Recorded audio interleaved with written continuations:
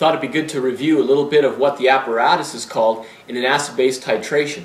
So first of all, you'd probably want to pipette some known quantity of a reactant inside of an Erlenmeyer flask, and you would use maybe a 10 milliliter pipette, use a pipette pump that's attached to it, and as the titration proceeds, you're going to be pouring from a burette into the flask, swirling continuously, looking for a color change of an indicator. The reason we're doing a titration in the first place is to perhaps find an unknown concentration of something that is inside of the burette or a titrant inside of the Erlenmeyer flask.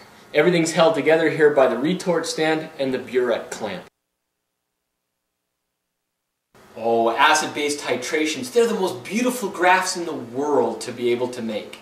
Okay, so let's take a very simple reaction like hydronium plus hydroxide makes 2H2O.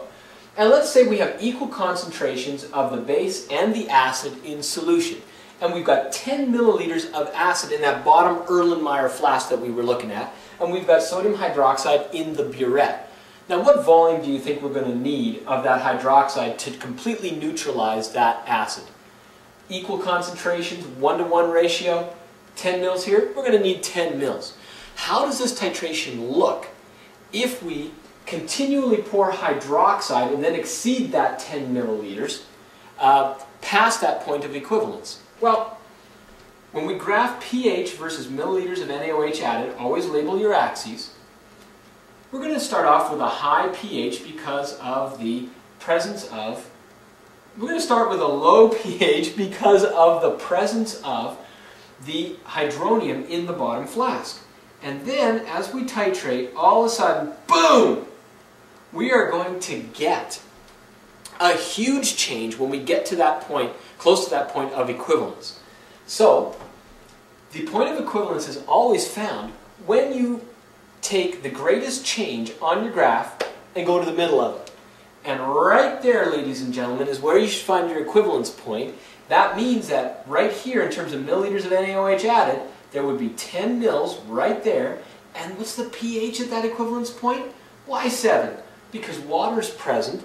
Oh yeah, water and the ions that are swimming around in solution, like sodium ions and chloride ions. So you'd have salt water at the equivalence point if you really did the titration well. But don't drink it. Don't do that. Now, hey, look what I put on here for you. What's the indicator you would use if you didn't want to actually have to do the titration and graph it, but you just wanted to nail the equivalence point right away, maybe to calculate an unknown volume or concentration? Well, which indicator actually brackets that equivalence point very well? Bromothymol blue at 6.0 to 7.6, because the pH here at the equivalence point is going to be 7. And so it goes from, if you put the indicator into the original Erlenmeyer flask where the acid is, it'll go yellow, yellow, yellow, yellow, green, and then blue. It's very difficult to get that green color because the pH changes so very quickly given a little bit of volume. So getting the green here means that you've got a really great titration if you use bromothymol blue indicator. By the way, when you get that green color, or whatever color you end off with in a titration, that's called getting the end point. The end point is the point at which the color changes in the titration.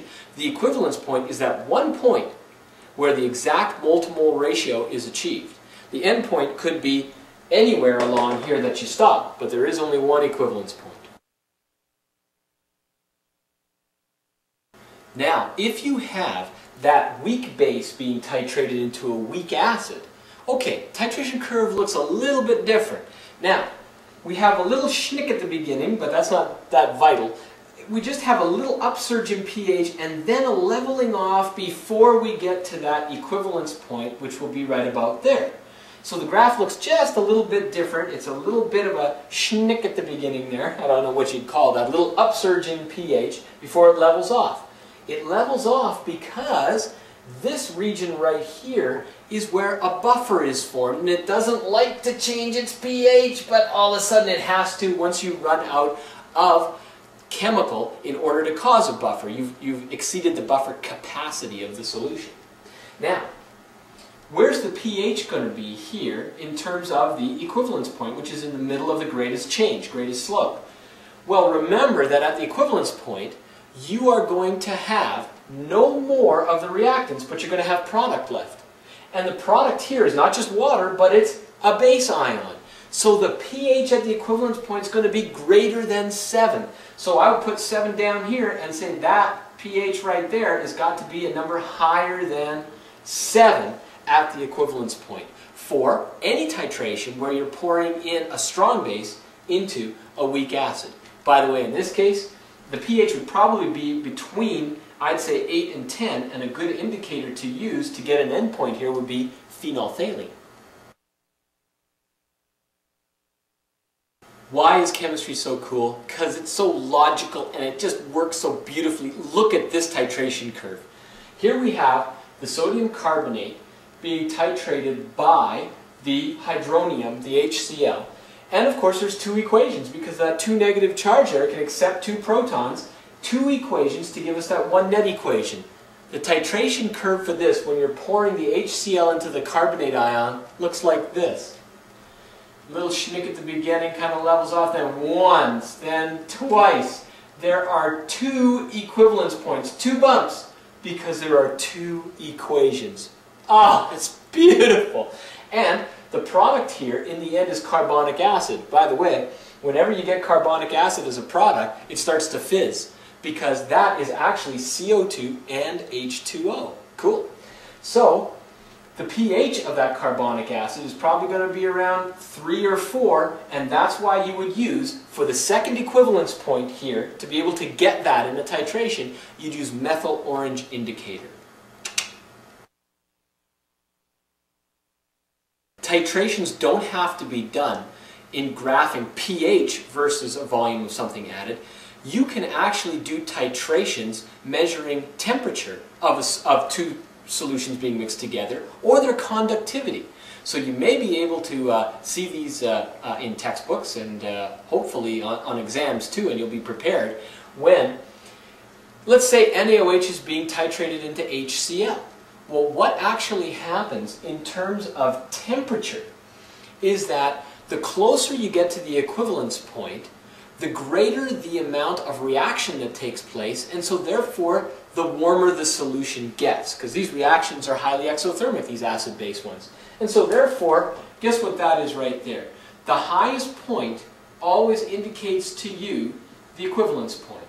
That is the equivalence point in the reaction, at the top of the highest point of temperature gained in the solution. Now if we have that same situation where hydronium reacts with hydroxide, or NaOH is reacting with HCl, and you measure the conductivity, usually it's done in resistance, so the unit would be in ohms, and you measure that versus time, the greatest dip in conductivity occurs at the equivalence point.